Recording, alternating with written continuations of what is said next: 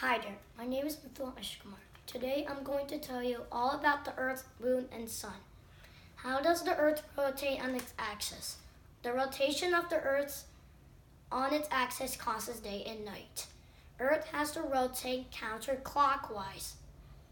As the Earth rotates, only half of the Earth faces the Sun while the other half faces the Moon at any given time. It rotates on its axis every 23 hours and 56 minutes. It is tilted at an angle of 23.5 degrees.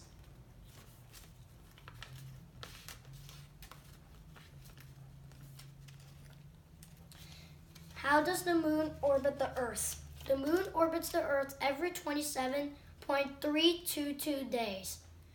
It also takes approximately 27 days for the Moon to rotate once on its axis. As a result, the Moon doesn't seem to be spinning, but appears to observe from Earth to be keeping almost perfectly still. Scientists call this synchronous rotation. This is the Moon, and it orbits the Earth every 27 days. As the Earth rotates, it moves or revolves around the Sun. The Earth's path around the Sun is called its orbit. It takes the Earth 1 year, or 365 1/4 days, to completely orbit the Sun.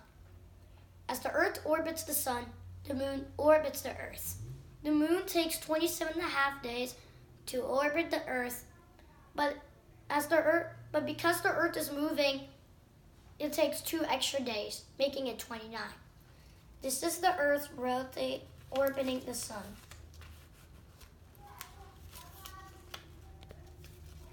And then this is the Moon orbiting the Earth.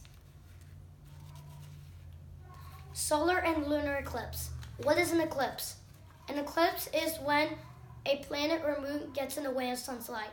There are 2 eclipses, solar eclipse and lunar eclipse. What is solar eclipse?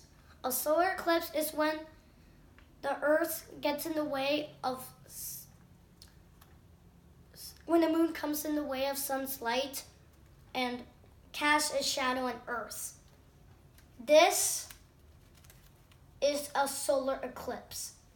What is a lunar eclipse? A lunar eclipse is when the Earth gets in the way of sun's light hitting the moon. It is called a lunar eclipse. This is the lunar eclipse. Thank you.